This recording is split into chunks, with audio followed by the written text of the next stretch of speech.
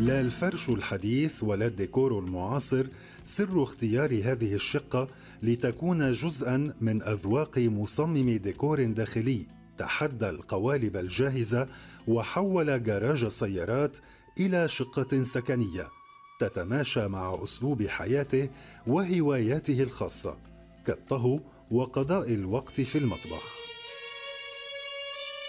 It was boxing concrete.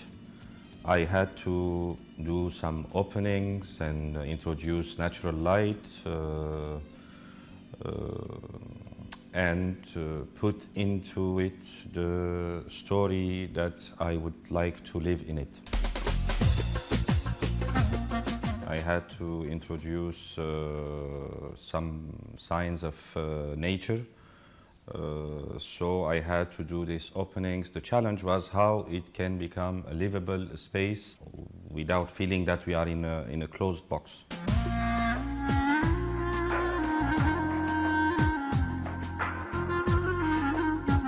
We tell everyone's story in this house.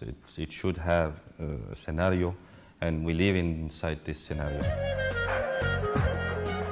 المساحة المظلمة تحولت عبر فتحة في جدار إلى شقة بامتداد خارجي تمنح ساكنها شرفة مفتوحة على السماء.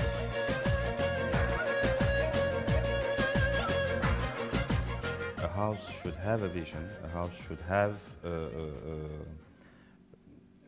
a target. And by introducing certain elements in this volume, we train ourselves for a mode of a living, for a way of a living. When we go to the streets, I mean, you know, it's a chaos outside Cairo. When you come in, you need certain order, you need certain serenity, you need certain logic and system to follow and to live with. My lifestyle is I receive a lot of people. I have my friends, they come, I cook, we do gatherings,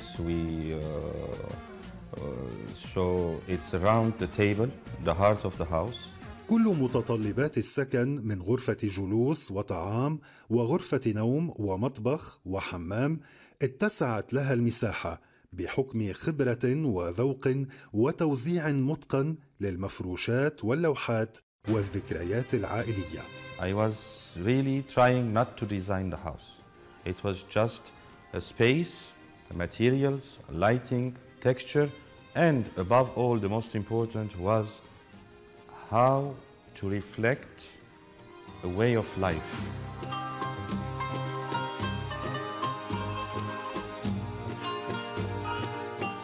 Why we can't have our washing basins inside the room, and it has to be inside the bathroom and closed with walls, and I mean there is no more limits.